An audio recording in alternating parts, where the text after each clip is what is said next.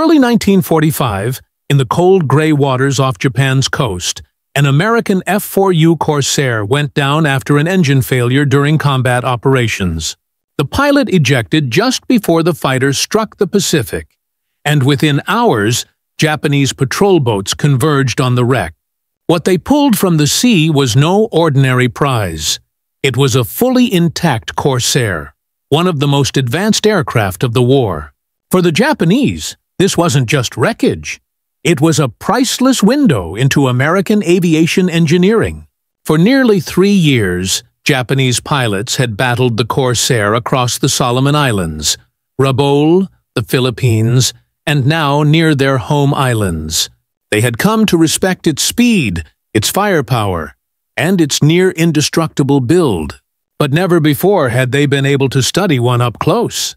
Now, with an intact Corsair in their possession, Japan's aviation experts would come face to face with the full magnitude of American industrial and technological superiority, a realization that would shake their faith in their own capabilities.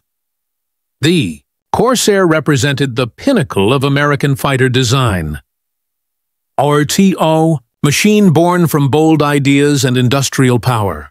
Conceived in 1938 to meet the Navy's demand for a fighter exceeding 400 miles per hour, the F4U became a technological marvel. Chief designer Rex Basel and his team at Chance Vought built the aircraft around the massive Pratt Whitney R-2800 double Wasp engine, an 18-cylinder powerhouse generating over 2,000 horsepower.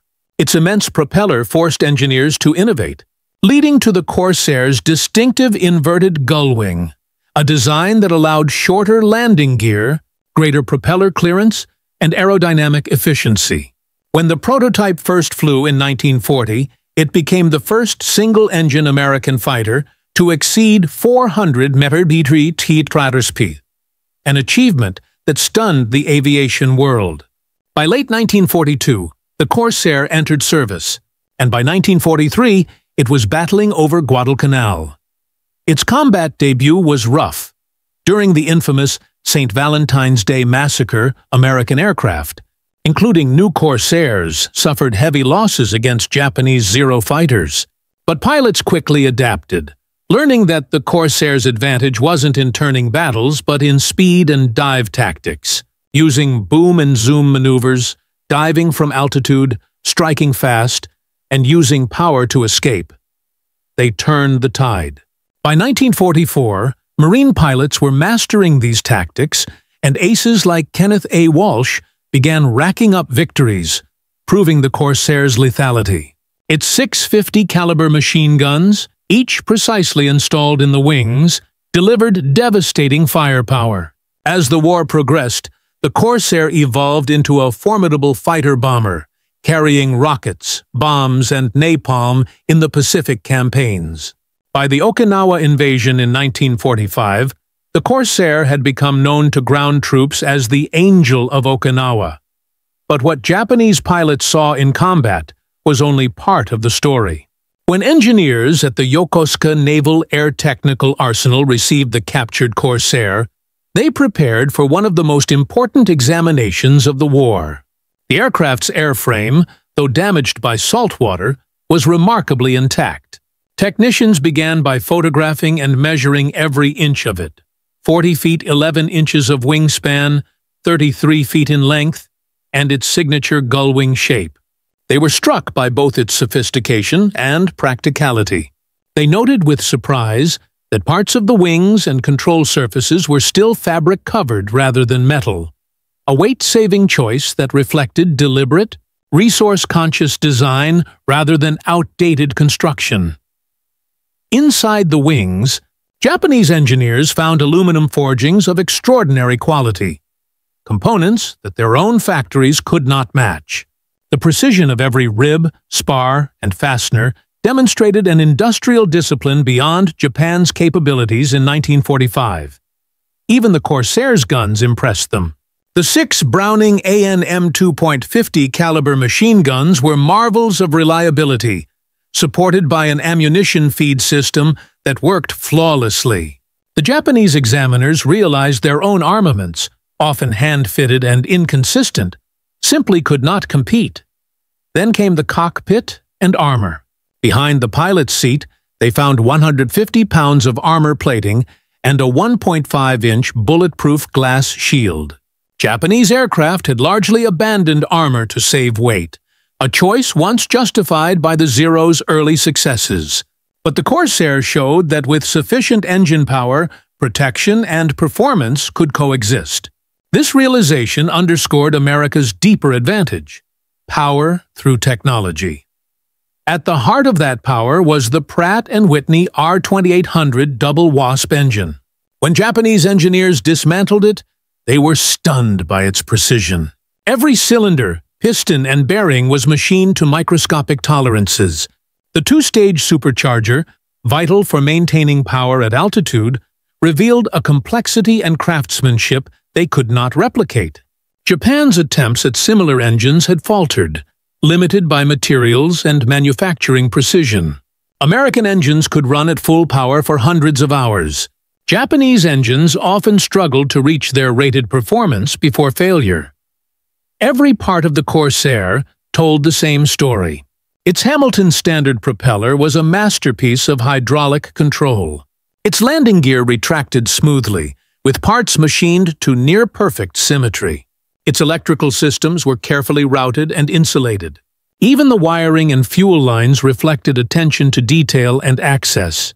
The Corsair was built to last, an industrial product of a nation that could mass-produce perfection. By contrast, Japan's factories in 1945 were under siege, bombed, short on materials, and manned by overworked or undertrained labor. Aluminum quality had plummeted, and engines failed frequently.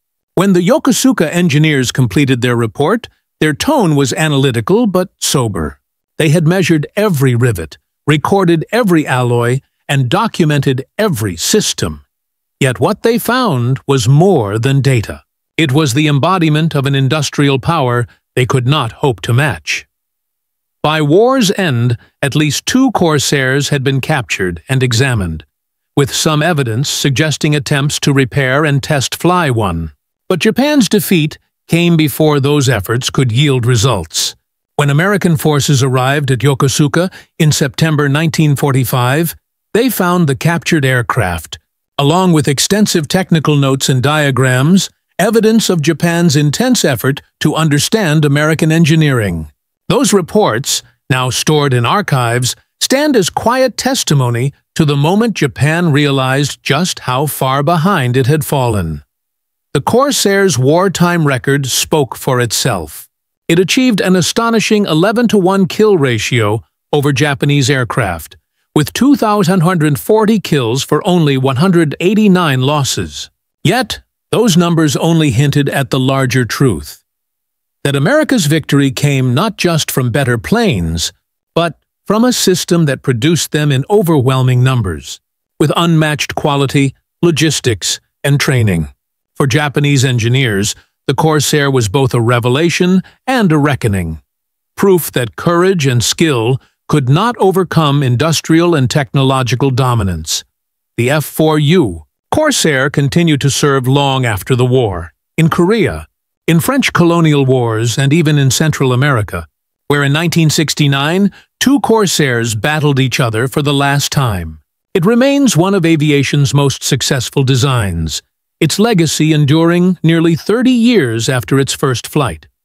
For Japan, the captured Corsair became more than a war relic. It was a mirror held up to their ambitions, showing both what they had achieved and what they could not. The lessons learned from studying it would echo through Japan's post-war rebirth.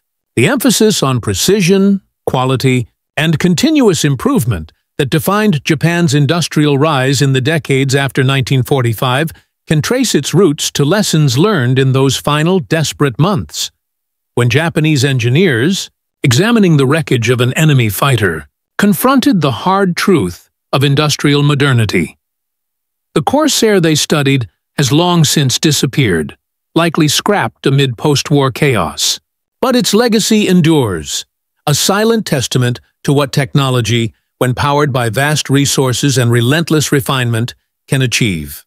In 1945, that Corsair spoke to Japan not in words, but in the language of metal, precision, and power. A language that would forever change how Japan built its future.